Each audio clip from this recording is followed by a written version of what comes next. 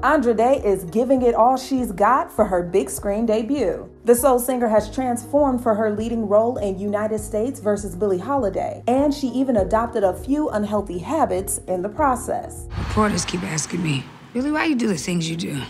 This is what I tell them. Day as Holiday is a casting dream, not just aesthetically and sonically, but because Andra was ready to put the work in to become Billie, not just act like her. The 36-year-old decided to shed weight to look the part, but also began drinking and smoking in order to live just like the singing legend.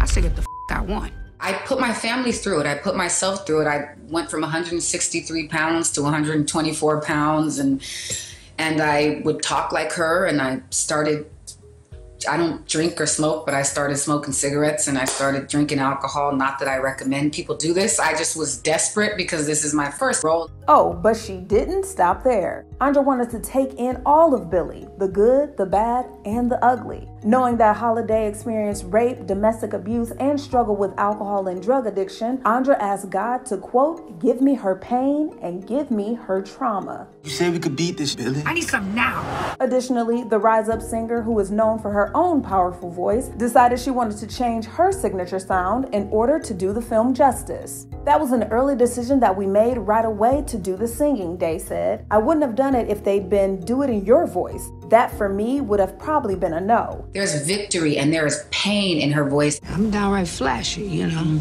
You can see Andra's hard work pay off when United States vs. Billie Holiday is released on Hulu in February. For HipHollywood.com, I'm Vanessa Barnett.